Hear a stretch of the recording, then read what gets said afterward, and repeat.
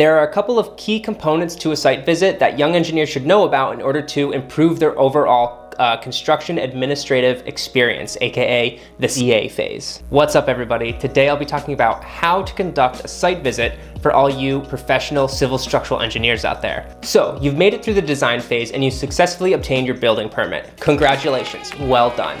Now the contractor comes in to do more of the heavy lifting, and they are actually in the ground on site building your building. There becomes a certain point that the contractor completes enough of the structure that you as the engineer are going to want to check in and see parts of the progression of the build and make sure that everything is being built to the specifications that you have laid out in your design. Well, the first thing you want to do is coordinate with your contractor. You can call them up and discuss, or better yet, email them to determine a date that you want to be on site. Let them know specifically what you're there to look for so that they can give you a really much better estimate of when that construction phase will be done, so that you can go out, so that you don't waste each other's time. Because the last thing you want to do is go on site and the contractor telling you, hey, that's not scheduled for another week or two. I didn't realize you were coming to look at that. Always specify, be very clear with what you want to see, and they can accommodate it. I'll say usually mornings are better for contractors, at least in my opinion and in my experience. Construction crews start earlier in the day than your typical office 9 to 5 because they're trying to beat the sun most often. Don't think you're just gonna stroll out there after work at 5 p.m. That's almost always never gonna happen. Ask your contractor where to park your vehicle. Is it a separate lot out of the job site? Are you going into the job site and parking? You wanna make sure you're not getting in the way and you're not holding anybody up, especially those large cranes and vehicles that may or may not be moving around the site. All right, next let's get you prepped for your site visit. For all you savvy tech people out there, you can bring an iPad to the site. That way that contains all the PDFs that have your drawing sets on them that you can use for reference when you're checking and spot checking things in the field. And obviously if you don't have an iPad, like I don't have an iPad, print out a physical set to have on hand with you. That works obviously just fine. I recommend half-size sets for anybody going to site. PPE, personal protective equipment, things like hard hat, high-vis vests, gloves, closed-toed shoes like steel-toed boots, pants, long-sleeve shirts, protective eyewear, earplugs potentially, but it can vary from job site to job site and what you're doing, so always check with your contractor. And while it's never a good look to forget PPE and have to ask for it, if by chance you slip your mind and you left your latte on top of your car and that flew off and you left your hard hat at home, most of the time they have extra PPE within the trailer that you can borrow. Make it a priority to always remember your gear. That's a very big thing, and it's not a good look showing up without any protective equipment. And last but not least, something to write with. Especially if you're expecting bad weather, make sure you have a pen that can write in the rain, or backup pens or pencils, whatever you prefer. Just make sure that you can have a writing utensil to write down information. Otherwise, you're gonna be kind of screwed. All right, we've now arrived on site. Always, always, always, first thing you wanna do is alert the contractor and let them know when you arrived on site. Job sites can be very big, so they can be all the way across the job site and it takes 20 minutes for them to get over to you. So let them know early, even if they're not standing right in front of you ready to go. They will make their way over to you and you will take precedence when you get there. So there's two different styles that I'm used to while being on a job site. The first is you walk the job site with the contractor together from the very start. The second is that they say, hey, I need to take care of a few things. You go walk the job site by yourself, do what you need to do, observe, take notes. I'm gonna meet you later and then ask a few questions and see if you have any questions for me. So whichever way is chosen, it's time to get to work. Most often you're gonna be doing spot checks on the areas of construction that you're reviewing. And you're gonna be checking for general conformance to the design documents that you've created. You are not there to check every single bar, every single spacing of bar, hook lengths, every single dimension, every single nail, every single screw, every single piece of wood on site. You are trying to build your own confidence that the contractor understands what they are building and know how to build it. You're getting a feel for how well the structure has been constructed to date. If you see major flaws, major issues, that's when you don't have any confidence in the builder and you need to discuss further and kind of monitor more closely. But as you look, as you see kind of competent construction, really well-formed things, everything as the design document stated, you are building that comfort with the contractor that, hey, they know what's going on and you can be confident to let them do what they do best, build. This next bit of info is the most important takeaway from my video today, so take notes here. Do not stop work on a construction site ever. If you see something that is massively wrong, you alert the contractor immediately and let him make that call whether to stop work or not. Ultimately, if you see something incorrect, you may not have the full picture as to the sequencing or the methods being used to construct the structure. So, if there's something that severely deviates from the structure, yes, you want to flag it immediately, but you don't want to be the one dictating what construction workers do. That is the contractor's responsibility. So get a hold of them and let them do their work. While the contractor is doing what they need to do, you should be taking plenty of photos of the area in conflict and be taking plenty of notes that you will then later put in your field report to capture the discrepancies. And I do want to be clear here that I don't want to paint a picture of contractors versus engineers, because that is not the case. I love contractors, especially good contractors. They are your best friend and can make your life so much easier.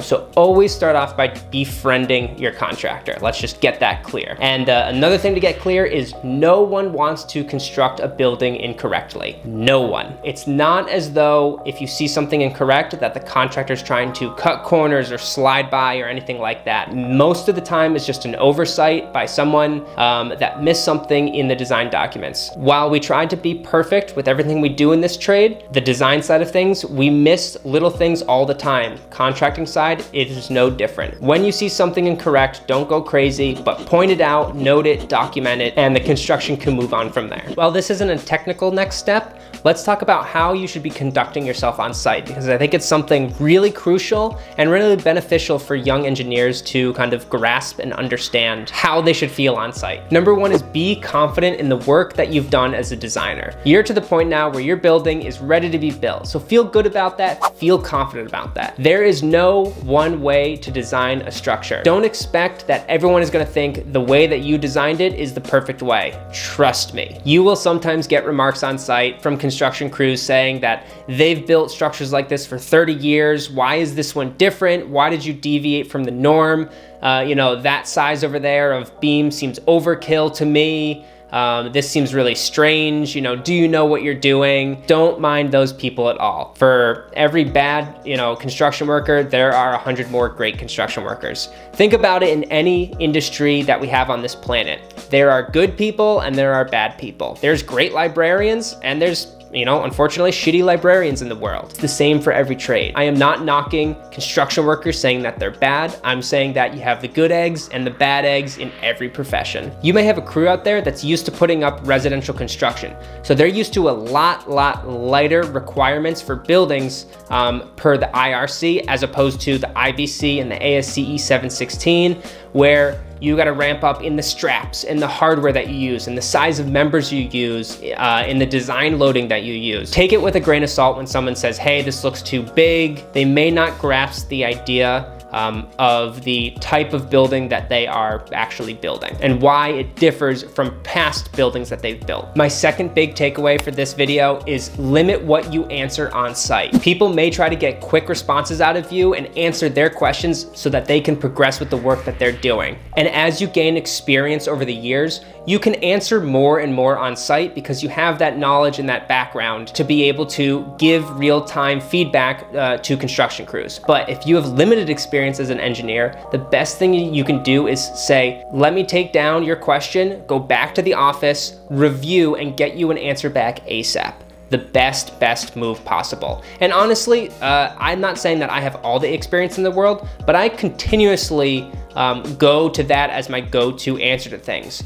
I do not answer things on the fly in the field because I can never be 100% positive that I fully grasp the thing that they're asking or the condition that it applies to. When you just start blindly answering questions or saying yes to things, people come out of the woodwork asking their own questions, and all of a sudden you have a line of people that are asking 20 questions to you because you are the project engineer or you are responsible for the project engineer. So as soon as you say yes to something, it means green light, they can do whatever they want. So be very careful with jumping in and being eager to answer questions in person. All right, your site visit has concluded and you are now back at the office, safe and sound with your cup of coffee or your glass of water. There's a couple things you need to do on your end now to wrap this up and put it to bed for the next site visit. You'll generate a formal field report, typed up, transferring all the notes that you took in the field into legible sentences that make sense and capture what you saw on site, as well as include things like photos, people who you're on site with, including names. So while you're on site, the biggest thing for me was to ask someone's name and ask it like 5 times again, because you will forget. At least I'm very bad at remembering names. Always write their name down and don't feel embarrassed to ask again, even if they've already told you. It happens to everybody. But it's crucial for your field report to write down names and people you talk to. Things like the weather, what you were reviewing, maybe give a snip of the design documents as to the location of the things that you looked at, and any types of problems that arose and the kind of the method to move forward, as well as things discussed on site with the contractor and tradesman. Another big thing is if dates were discussed for kind of milestone construction things, if there's concrete coming in to be poured, when the next pour is, if they said, hey, on the 30th, we're pouring the footings, and then, the next week we're anticipating to pour the slab. Those dates that were conveyed by the contractor, you'll want to get those in writing on your field report as well. You'll also want to follow up with them via email to confirm that those dates are accurate as you move forward with CA. And lastly, something I didn't mention, take plenty of photos when you're on site. And I don't just mean plenty of photos like a lot of photos. I mean, take a lot of photos and then take a lot more photos. You will take 1 billion photos, and then if there's a problem and you need to pull those photos up, it's always the area that you didn't take a photo of or that you can't see well enough that you wish you had more photos of. Even if it's on your phone, that's what I do most of the time. Once you get back, you just dump them off your phone, you put them in a project folder, and you don't worry about it. So take so many that it makes you sick. I think a lot of young engineers think they're walking into the lion's den when they go to a site visit. Just think about it in the flip perspective. Imagine if a contractor came into your office and had to work there for the day. They're not gonna be attacked and pulled apart, and it's gonna be a hostile environment. They're not gonna go over to the printer and try to use it and not understand how to use the damn printer, because nobody understands how to use the damn printer, Janice. And people are gonna make fun of them or think worse of them or think little of them. That's not gonna happen at all. Someone's gonna come over, they're gonna assist them, let them know how it works, let them know how things operate, and accommodate them. It's the same for you on any competent job site. So don't think that you're gonna be swarmed and you're gonna be belittled and everyone's just gonna give you no time of day. You are still, if you are inexperienced, they will pick up on that for sure. Maybe a joke or two will be said, but it'll be all in good fun. So don't sweat that part too much. If you found this informative, leave a like down below. And if we get enough likes, the like button will finally get its own PPE construction hat. So you're gonna wanna help them out. If you haven't yet and you're getting a lot of knowledge from my channel, subscribe and become even more involved. Or if you wanna take it even further, join the Peruka gang, look it up. Every donation helps me create better content for the next aspiring engineer out there. But my content will always be free, so you are not obligated by any means to join, but if you're in the means to do so, consider it next time. All right, gang, this is Rich with Team Kestava, and I'll see everybody later. Peace.